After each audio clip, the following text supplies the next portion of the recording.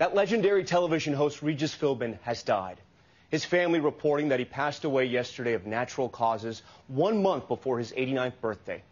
Philbin's down-to-earth persona and sense of humor made him one of the most popular television personalities for decades, including his long run as co-host of Live with Regis and Kathy Lee, later Regis and Kelly, and as host of the popular game show Who Wants to Be a Millionaire. But Philbin's television career began much earlier. ABC's Marcy Gonzalez now with a look back. You have a sleeping problem, yeah. A television fixture for more than half a century, Regis Philbin's eclectic interview style, folksy banter, and self-deprecating sense of humor made him the talk show host others wanted to emulate. Philbin was raised in the Bronx. After a stint in the Navy, he headed west to San Diego, where he landed his first talk show, The Regis Philbin Show. We'll be right back now. Philbin's sprint to talk show superstardom brought him next to Los Angeles, where he took over hosting duties from Steve Allen, before finally bursting onto the national stage as the sidekick on the Joey Bishop Show. The hottest thing on records, Regis Philbin. Yeah! What is that? It's Live with Regis and Kathy Lee. In 1985, he was back home in New York, sharing interview duties with Kathy Lee Gifford.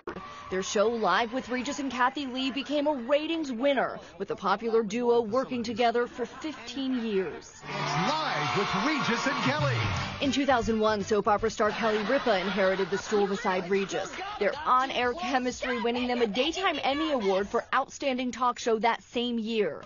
3 years later, Philbin broke the Guinness World Record for most time on camera, then of 15,188 hours. This will be my last year on this show. And it was the biggest thrill of my life. Thanks, everybody. In 2011, stepping down from the perennially successful program Live after nearly 28 years. The veteran broadcaster also graced primetime, most notably as the host of the popular game show Who Wants to Be a Millionaire. Final answer? Final answer. He was married twice and had 4 children. A multi-talented entertainment writer, comedian, and television personality, Philbin will be remembered as a gold standard mixture of sarcastic wit and genuine warmth. Marcy Gonzalez, ABC News, New York. And he was one of a kind and one of the great television talents of any generation, and the tributes are already coming in. Late-night TV host Jimmy Kimmel tweeting, Regis was a great broadcaster, a good friend, and a tremendous amount of fun. He leaves behind a beautiful family and a TV legacy that will likely go unmatched.